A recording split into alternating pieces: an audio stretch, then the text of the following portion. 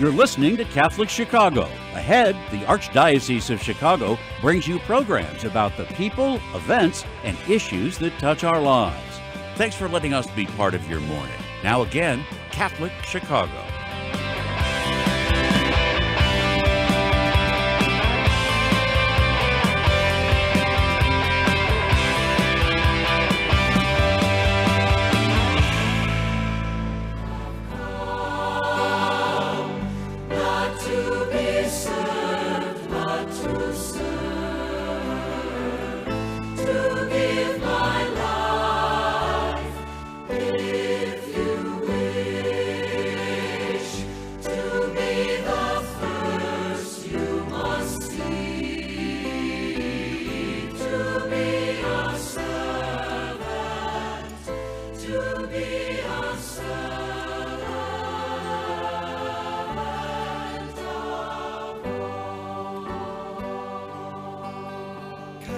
Hello and welcome to another broadcast of Diakonia, a call to service.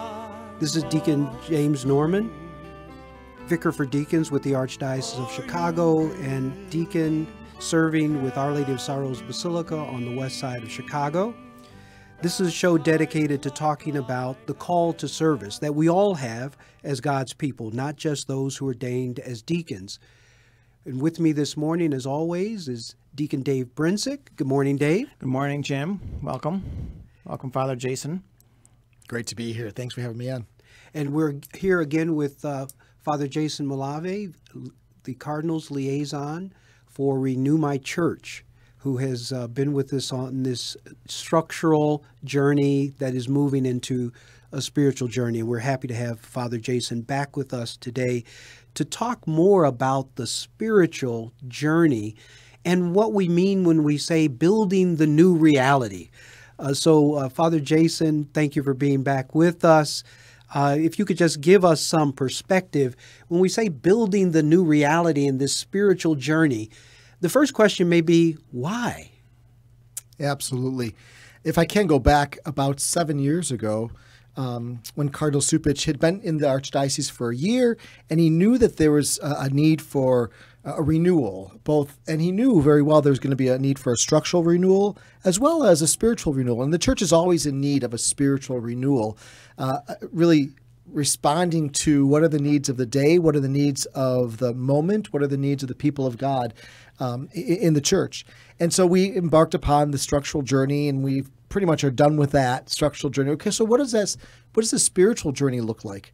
It was over the past 7 years that a lot of investigation was done around the country, around the world. In fact, what are some of the reasons why Catholics, why people in general become disconnected from their faith? What are the reasons why they become disconnected? And there are 5 reasons that emerged as to why people become disconnected, and I'll go over those. And I think our strategy was to respond to each one of those. And we'll take a look at how we're responding to the first couple, and then how, as the years go on, as the decades go on, how we'll respond to all 5 of those wonderful disconnections that people have. So what are those? What are those reasons that people disconnect from the church? One is that people disconnect from the church because they don't have an experience of God's love. They don't really experience God's generous, tender, compassionate love being poured out upon them. Some do. I think about the kids in Kairos, the teenagers in Kairos retreat. They do, but then it doesn't become nurtured, and so they become disconnected, and they have that experience, but then it falls short or it evaporates, and then they don't know what the next step is. That's one. So really encountering Jesus' love. Or a second one is really feeling deeply connected to a parish community. So many people don't feel that connection to a parish community, where they feel really they have a sense of being accepted or valued or included. So many people don't have that. We, as the Catholic Church, we're big, and so sometimes people walk in, and the only person that talks to them maybe is the priest who says the body of Christ, and that's it. That's the only person that talked to them when they had that experience of church. So how do our churches become more welcoming, and we call it radically welcoming? A third reason people disconnect is because they experience liturgy.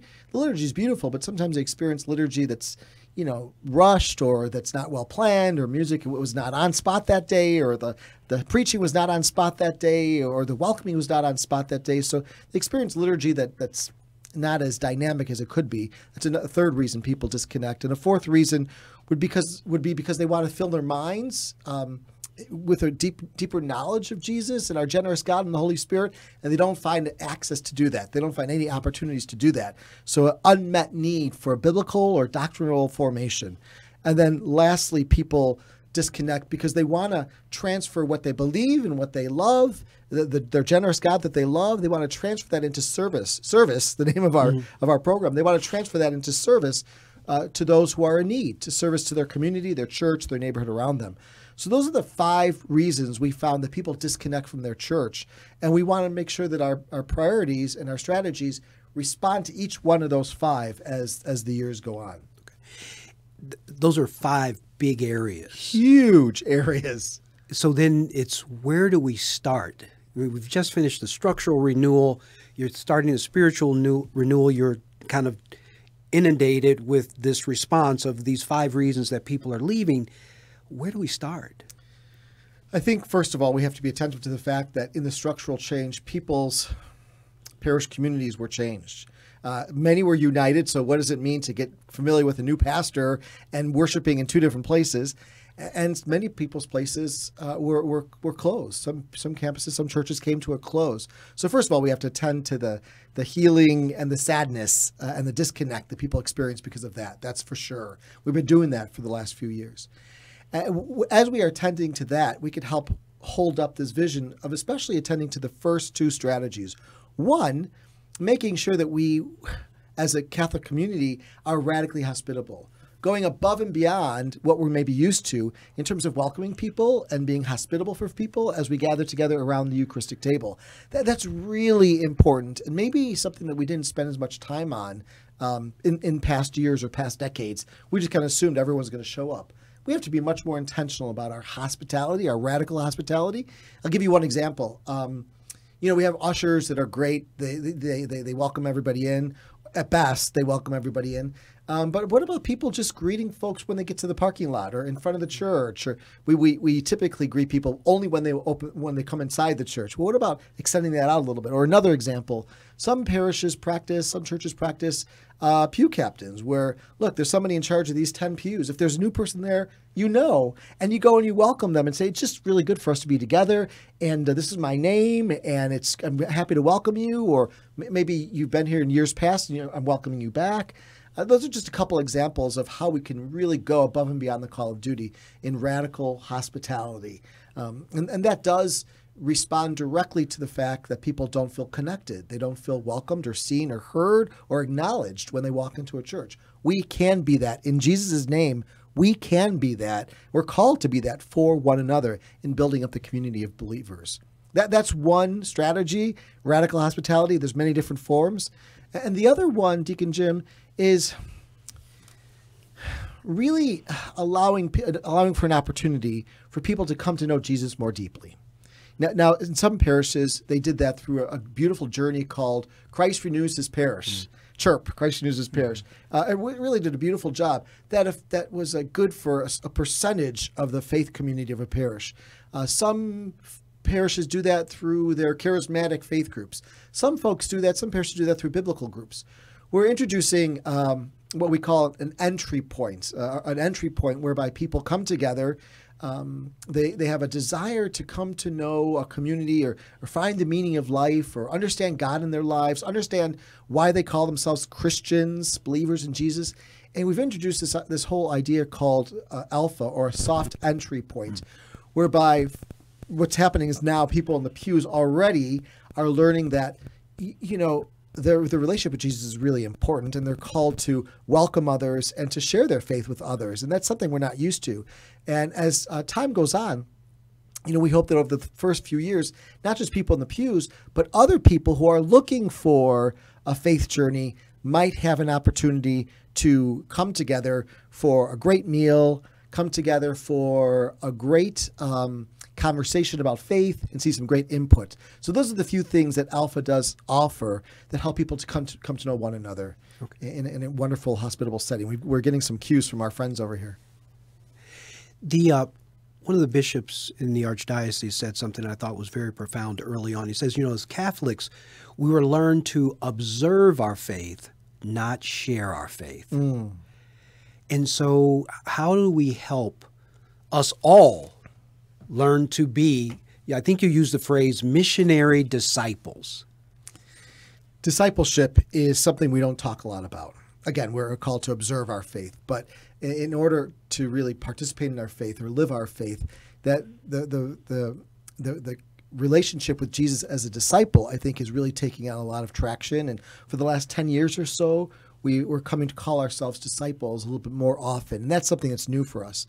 And Pope Francis talks often, all the time, about not just our discipleship with Jesus, but our missionary discipleship with Jesus. So to be a disciple means that you pray and you serve and you share your time, talent, and treasure, I would say missionary discipleship would mean that you pray, and you also pray well with others. And we like to pray ourselves at night before we go to bed, but we're also called to pray with others, whether that's formally in a liturgy, whether that's around the kitchen table, the dining room table, whether that's when somebody asks you to pray for them, you actually stop and pray for them. How do we pray well with others? How do we serve well with others? Not just serving because that makes us feel good, but we serve when it's uncomfortable. We serve with a community. We serve generously, our family, our faith community. And then how do we share not just our time, talent, and treasure, but also share our faith? And that's something we're not tooled on, we're not accustomed to, which has not been part of our Catholic upbringing. But I think becoming more and more comfortable with that as the years go on is something that we're called to do as missionary disciples. Praying with others, serving with others, even when it's uncomfortable, and then also sharing our time, talent, and treasure, and sharing our faith. For instance, how Jesus has touched you in this Advent season, as we see anew, and what does it mean that we dive deeply into the mystery of Jesus's incarnation. We talk about the fact that God sent His Son into the world, that causes us all a pause, causes us all a moment of just, reveling in the mystery of God's love for us, so that He sent His only Son. How do we share that? That's something on our hearts. Wonderful. When we come back from the break, we'll talk about what are the supports that are available to parishioners and pastors to help with the spiritual renewal. And are there any early fruits that we've seen? Beautiful. We'll be right back. Not to be served, but to serve, to give my life, if you wish, to be the first you must see, to be a servant, to be a servant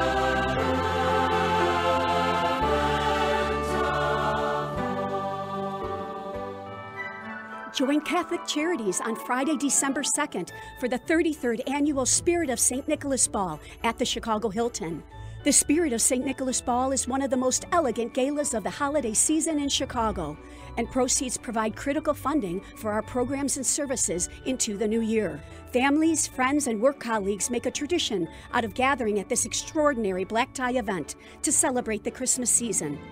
Enjoy an opening reception, gourmet meal, and live entertainment courtesy of the Ken Arlen Orchestra, all in support of Catholic Charities. Don't miss this special night for a great cause on Friday, December 2nd. To purchase tickets for the Spirit of St. Nicholas Ball, visit catholiccharities.net/events or call 312-948-6963. That's 312-948-6963.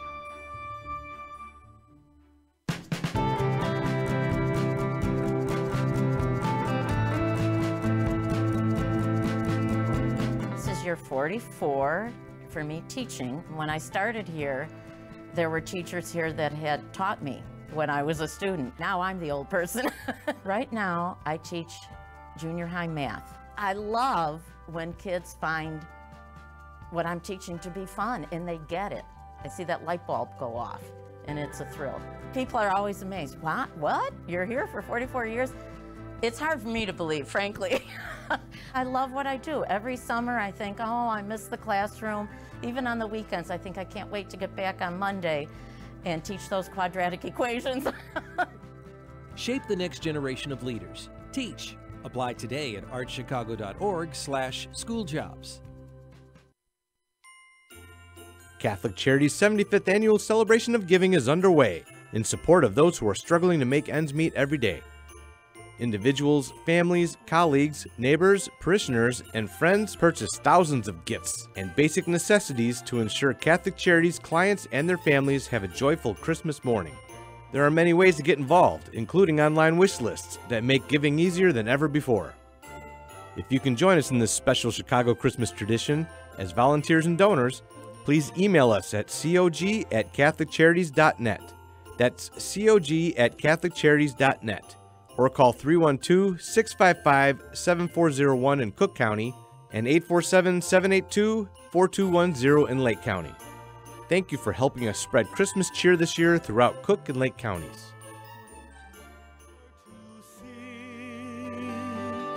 At my right hand or at my left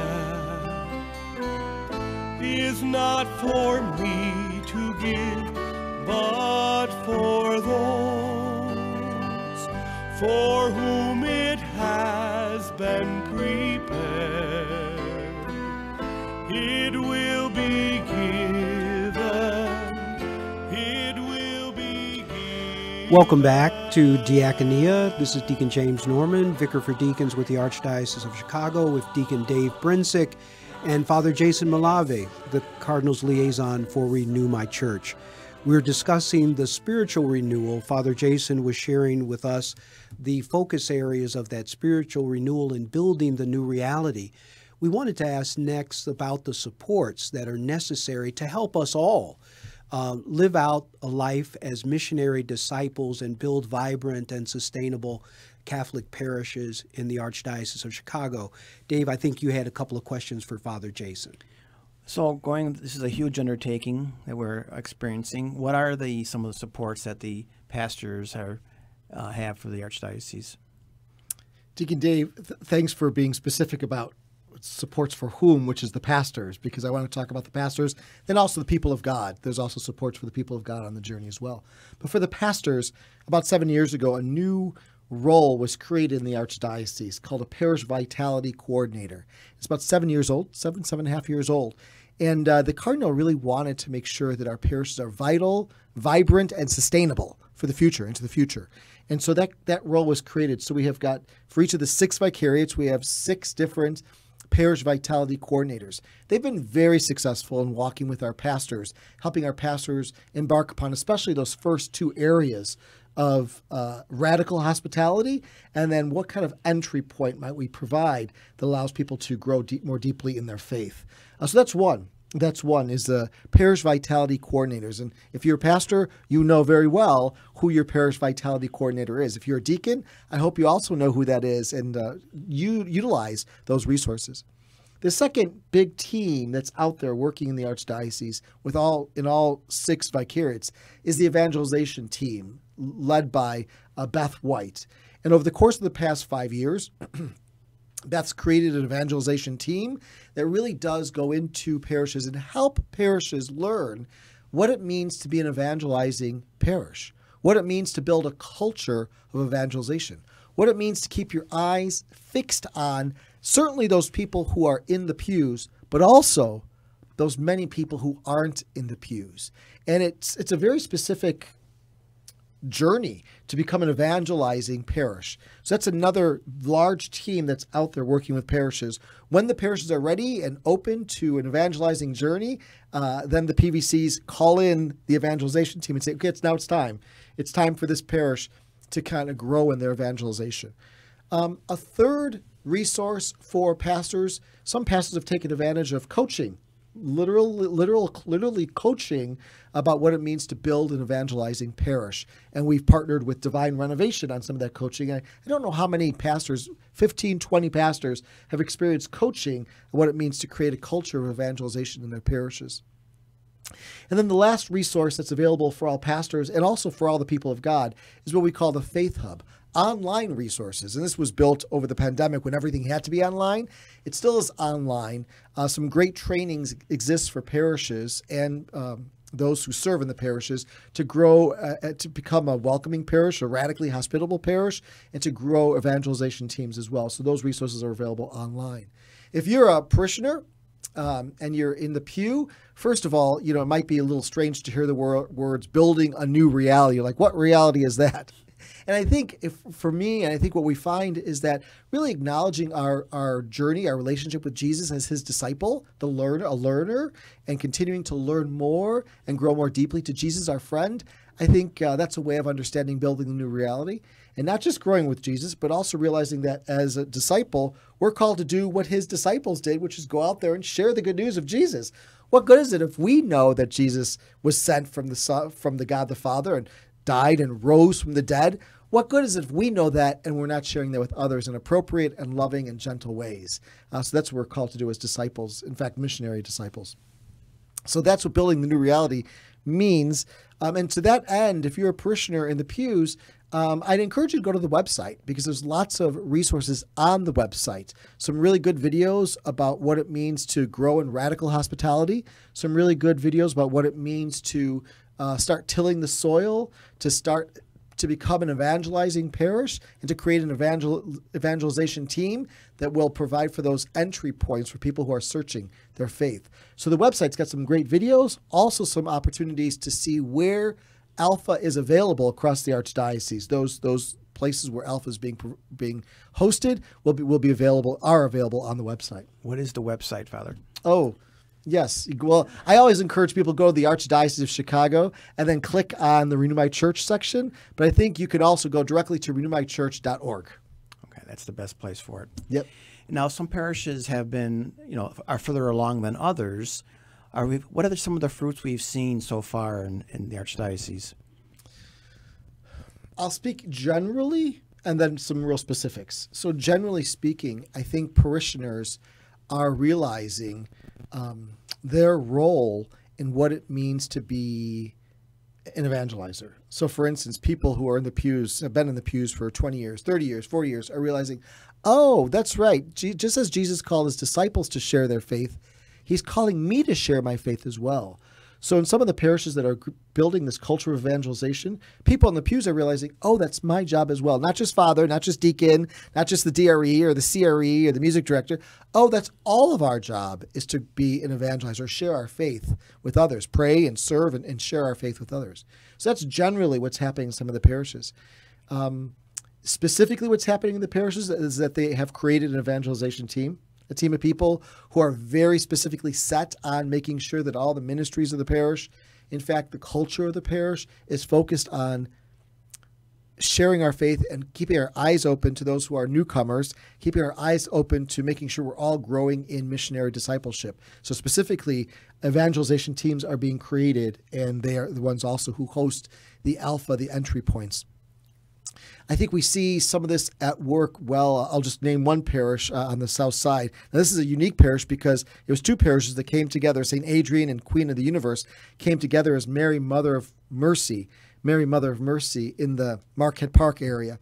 And they went through the unification, and they then moved very quickly into creating and crafting this culture of evangelization. So for 3 years, they've been hosting twice a year these entry points, these Alpha entry points. And first of all, the people in the pews have realized, oh, that's right. Jesus has called us to share our faith with others. Go share the good news of Jesus, be baptized and share the good news and evangelize and share the good news with all those you encounter. So that's a great parish that's really embarked upon the evangelization mission and culture in their parishes. And they're also tracking folks after they kind of renew that fire of faith. They're tracking people in the different opportunities that exist in parish life to continue to grow. Because it's one thing to have an experience through the entry point like Alpha, but it's another thing to keep on that journey, whether it's through Bible study or through small faith groups. Being a part of small faith groups that meet once a month or twice a month with other adults and continue to grow together in faith. That's something, again, as Catholics, we don't often utilize too often is small faith groups.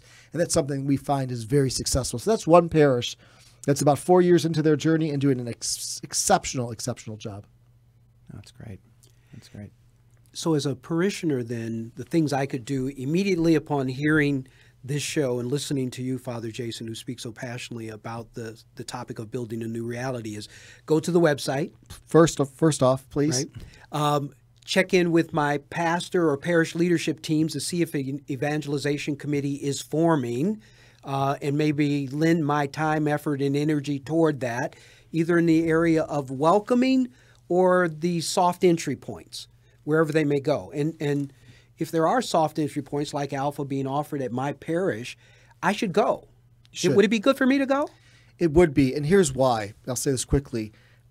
We all know people who are disconnected from the church. Every single one of us listening to this program know those who are disconnected from the church. And I've been to Alpha 3 times, and I've been ordained for 25 years. Why would I go? So that I can legitimately, authentically invite others. Legitimately and authentically say, hey, I've been to this experience where people are welcomed around a table. There's a great meal, there's great content, and there's great conversations afterwards in a non-judgmental way. I want to be able to invite people authentically, having had that experience myself. So a deacon who's in the aspirancy program told me that the other day. I went, Padre, but it wasn't really for me and my wife. I mean, it was good, but we realized it wasn't for me. But we wanted to authentically be able to invite others to this gathering, those who are disconnected from the church and disconnected from their faith journey. Thank you. I wanted to just take a moment to thank you, Father Jason, for your leadership, for your passion throughout this journey of structural renewal. And now as we move into the spiritual renewal, I know you'll be taking a brief break to come back energized and continue to lead us on this journey. Is there a reason for you as we close just to have hope for the Archdiocese of Chicago and for this journey that we're on? Absolutely. What I've seen in the parishes that are really embarking upon this evangelization journey is something I never imagined I'd see as a priest. And I'm 51, and I'm going to be a priest forever, but active for the next 19 years. And it gives me hope to see the parishes coming alive.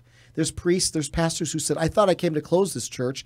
And I realized, no, I came to evangelize and share the good news of Jesus with the folks who are here, and then invite them to help share the good news with others who they know in a dynamic and growing way. So that gives me great hope to see my brothers, to see parish teams, to see pastoral associates and deacons come alive in being called very specifically to be evangelizers in the time and moment that we have right now here today. Well, thank you for being with us in this season of hope and joy and expectation. I think here in the Archdiocese of Chicago, we have a reason to have that same hope and joy and expectation around building a new reality, and deep gratitude for the leadership of yourself and others that you've mentioned this morning in helping support us move forward as missionary disciples. Thank you, and happy Advent. Amen. God bless you all. Really good to be with you. Thank you, Father Jason. Thanks, Deacon Dave. To give my life, if you wish, to be the first you must see, to be a son. Join us every Monday through Friday at this time for Catholic Chicago. You can stream our programs live or listen to past programs by visiting our website, archchicago.org, and clicking on Radio TV. And please connect with Catholic Chicago on social media. At my right hand or at my left is not for me to give, but for those for whom it has been prepared. It will be given, it will be given. For I have come not to be served, but to serve, to